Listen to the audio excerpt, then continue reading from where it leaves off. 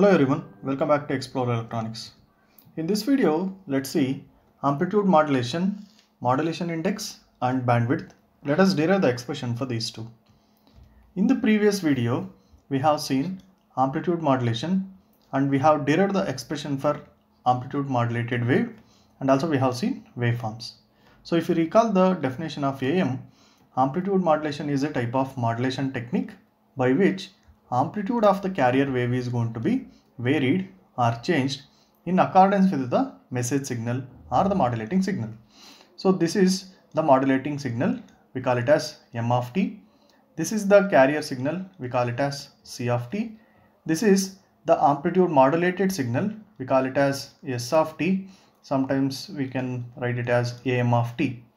So go and watch this video before continue with the current video. So the expression for AM wave, AM of t will be like this. AC cos 2 pi fct, this first term is a representation of carrier signal. If you look at the second and third terms, these are representing upper sideband and the lower sideband. So here it is fc plus fm, and here you can see the second term or the lower sideband having fc minus fm. So if you look at the AM wave completely, the total amplitude of this wave is AC plus AM. So AC is the amplitude of the carrier, AM is the amplitude of the modulating signal.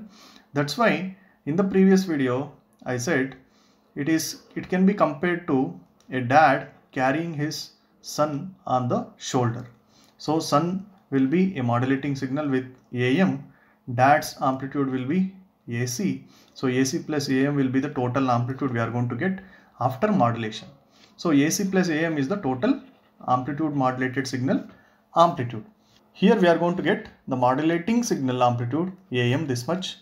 This is the minimum amplitude we are going to get, and the maximum amplitude peak signal we have represented over here, and this is the upper envelope and the lower envelope we are going to get. If you point the maximum amplitude, this will be AC, that is the carrier amplitude, into 1 plus modulation index, that is mu. Similarly, at the lower end, A minimum can be written as AC into 1 minus mu. So we need to derive what is the expression for mu. Already we know that mu is equal to AM divided by AC.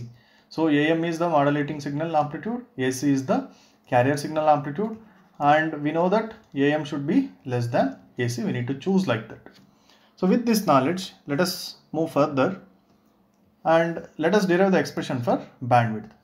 So if you see the frequency response, this is the frequency. As we see here, fc plus fm, this is upper sideband.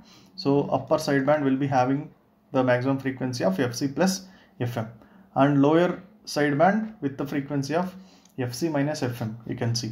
So here in between the center carrier frequency fc will be there. So from here to here, if you take, this is the bandwidth, actual bandwidth of the AM wave. So fc plus fm minus fc minus fm, if you do, we are going to get, you can see here, f of USB upper sideband minus f of LSB. You just substitute here, fc get cancelled, plus fm gets added to fm. It is the bandwidth of the AM wave, it will be 2 times the frequency of the modulating signal what we are going to use. This is how we can write or derive the bandwidth. Now let us look at the modulation index in terms of the maximum and minimum amplitudes. First, if you look at the standard AM wave, it is represented as AC into 1 plus Ka into M of t into cos 2 pi fct. Here, if you replace this M of t with the equation, it is AM cos 2 pi fmt. Here Ka into AM is the modulation index. We can also write it as Ka into AM comparing to this expression. So here in this expression, the maximum and minimum amplitudes means this is the maximum amplitude, that is AC max, A max, and this is the minimum amplitude, that is A minimum, can be written as AC into 1 plus mu AC into 1 minus mu. This corresponds to the modulation index, depending on the modulation index. Now if we take these two expressions and divide, we are going to get the expressions in terms of A max divided by A minimum is equal to 1 plus mu divided by 1 minus mu. Just cross multiply these two. So take A term one side and the mu term to other side. Finally, we are going to get the expression for this mu as A max minus A minimum divided by A max plus A minimum. So here also one thing you can observe here is that this mu should be less than 1 for the correct modulation. If mu becomes more than 1, what happens? Over modulation will happen. So over modulation will disturb the modulated wave. So we need to keep mu should be less than 1. Here also if you observe, numerator will be always less compared to the denominator. So obviously mu value will be always less than 1. That's suitable for AM. So this is how we can derive the expression for modulation index in terms of maximum and minimum values of amplitude. So in the next video, let us see a few more concepts related to the modulation, and next let us go for the frequency modulation. Thank you.